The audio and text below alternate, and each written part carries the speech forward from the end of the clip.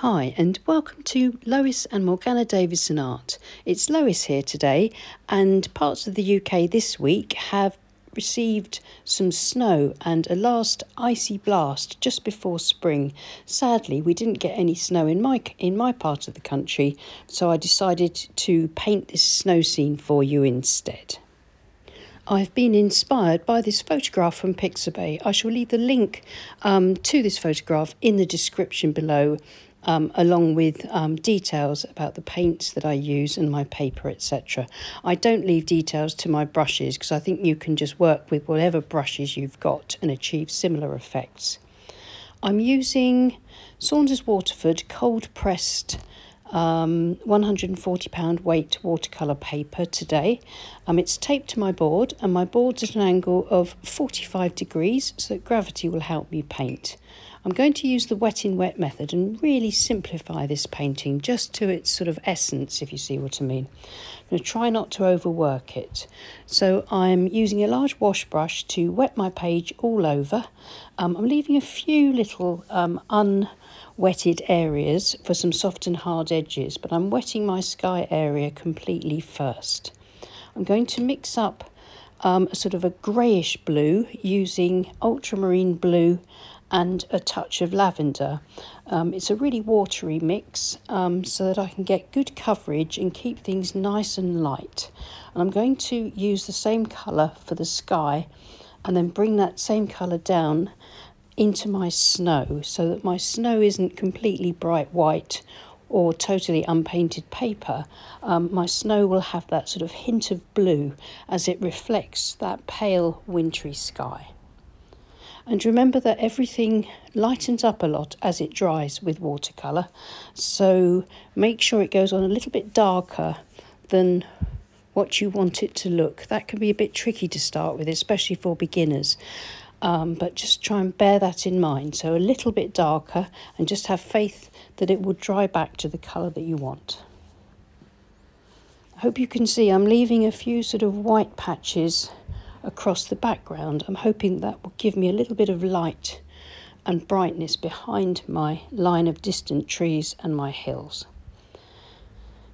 So this is a synthetic mop brush, and I'm using it with a mixture of raw sienna, yellow ochre, burnt sienna and a touch of lavender to just get that lovely colour of the grasses and the reeds across the midground.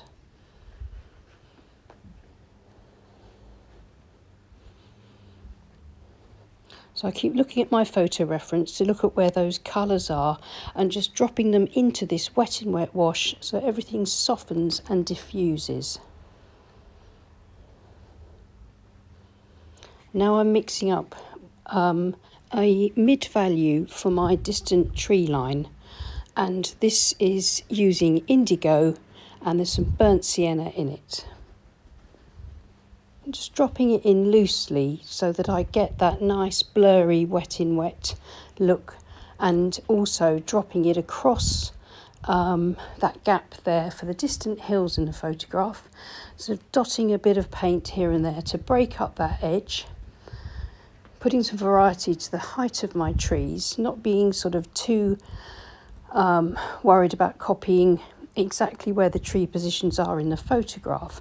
I'm going for an impression of the photograph and not a copy.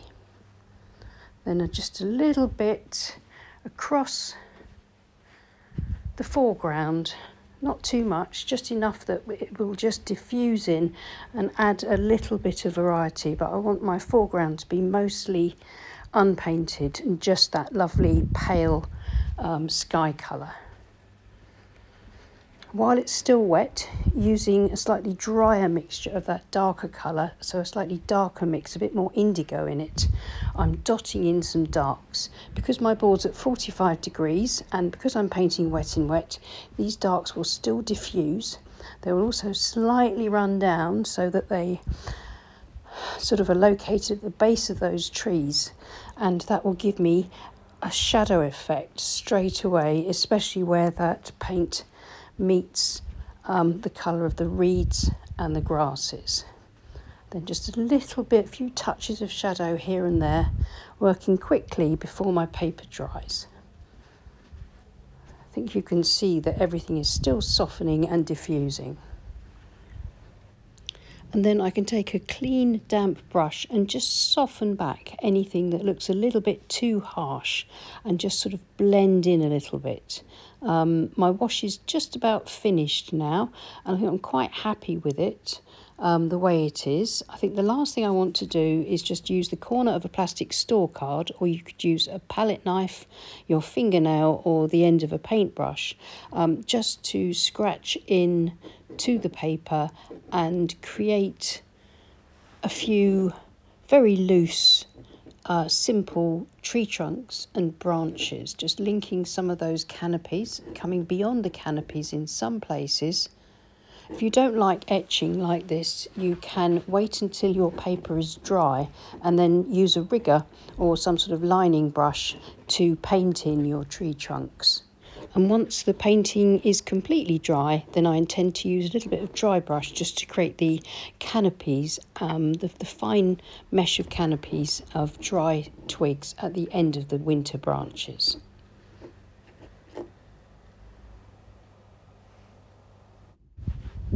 And then using the corner of the card again to scratch through the reed paint area to bring down some stems in the foreground, just poking out of the snow, or to suggest that.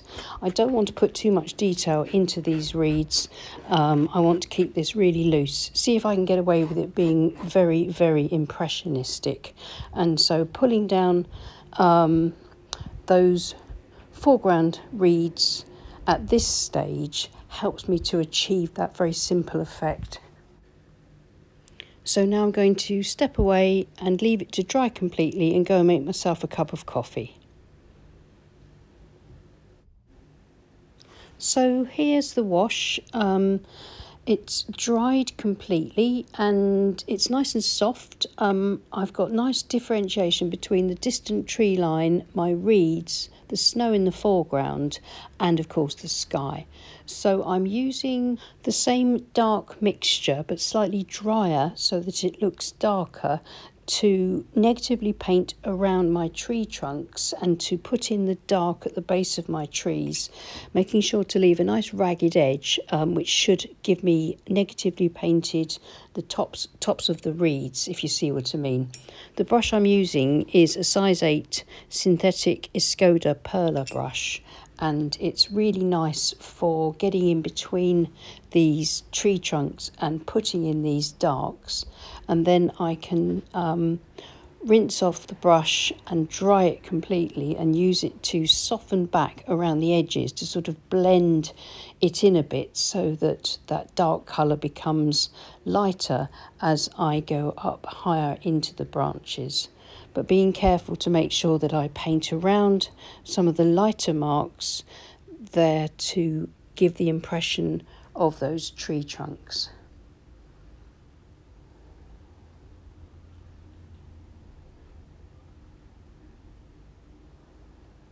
So I'm painting sort of quite rich, creamy paint onto the dry painting. So in order to soften back, I use a damp brush, or I can sort of smudge it a little bit with my finger, and that just blends in this fresh paint into the background of the underpainting.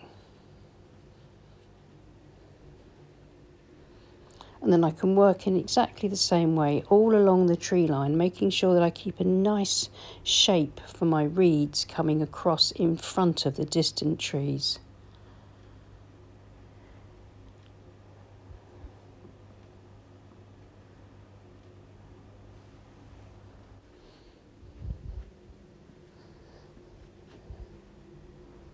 So here is the rest of this stand of trees, and you can see how the negative painting has produced the tree trunks and branches, but it's also produced the ragged edge of the top of the midground reeds. Just a little bit of that same treatment to the tree on this side.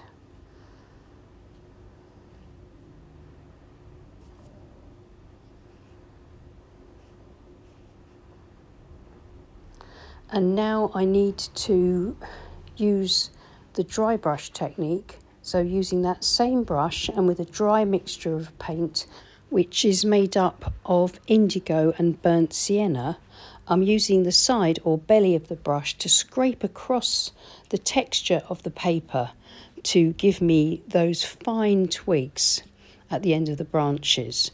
I don't want to paint every twig, so this method gives me the suggestion of detail rather than having to paint in every twig, which can look sort of a little bit artificial.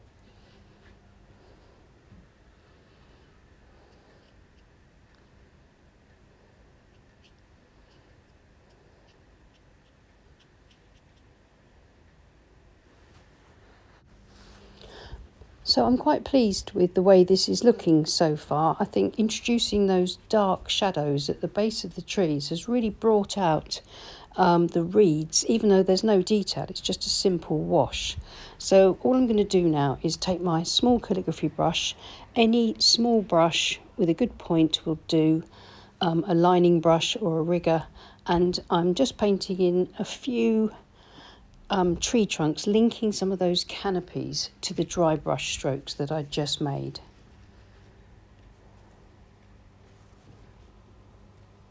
If any of them have gone on too dark for distant trees, just quickly before it dries, dab off with a tissue. I think that just brings the trees together quite nicely.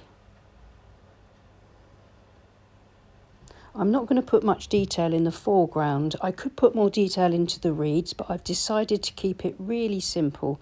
So just using raw sienna, yellow ochre and burnt sienna, and my small calligraphy brush, I'm going to put a few simple dry brush strokes among the little marks that I etched into the wash to start with, just to suggest the reeds in the mid-ground.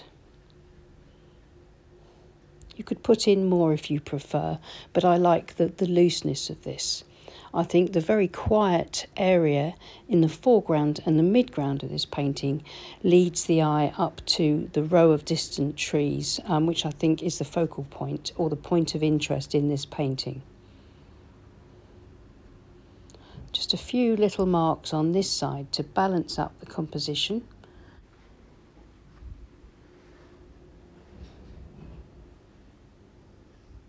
And then just maybe 3 or 4 in the foreground, coming of little grasses coming out of the snow. So using that warm colour and then dipping into a bit of my sky and snow colour, just to add some subtle shadow to those grasses where they enter into the snow. It's quite a sort of a grey sky day. The sun is hidden, so there aren't any strong shadows. Except for the shadows in the distant tree line where the trunks and branches are quite thick. And so what you're seeing there is not shadows cast by the sun, it's more of an absence of light, which stands out beautifully against the reeds. So just a couple of finishing branches, and I think I'm going to call that done. So now it's time to remove the tape and have a look at it and see how it looks with a nice clean white border. This helps us to sort of see the painting with fresh eyes, and so we can see whether we need to do anything else.